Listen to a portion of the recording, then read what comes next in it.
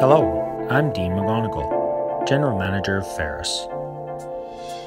Today we're going to take a step back from what nitrogen does in fracturing to have a look at where it comes from.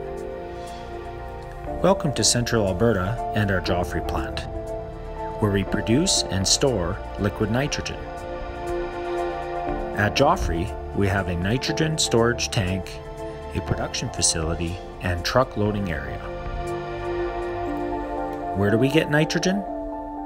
We source it from the surrounding air, which contains oxygen, nitrogen, carbon dioxide, and small amounts of other molecules. From the plant's air intakes, the air moves to compressors, where it is compressed to a higher pressure. The compressed air is then purified. Water, carbon dioxide, and hydrocarbons are removed. They are removed before the air is cooled to ensure components in the facility do not freeze. The air is moved through a series of heat exchangers which cool it and allow for distillation in a cryogenic cold box. This separates the nitrogen from the oxygen.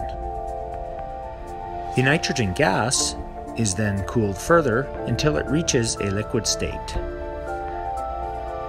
The liquid nitrogen is then moved to our storage tank. This giant, double-walled storage tank maintains the nitrogen's liquid form and stores it until it's needed. When you need nitrogen for your well site, the nitrogen from our storage tank is available at our truck loading area, where it can be easily loaded in a cryogenic N2 transport trailer.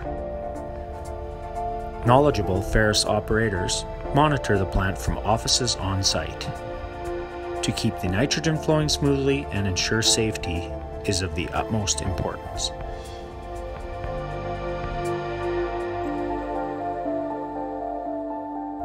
Thank you for watching our video.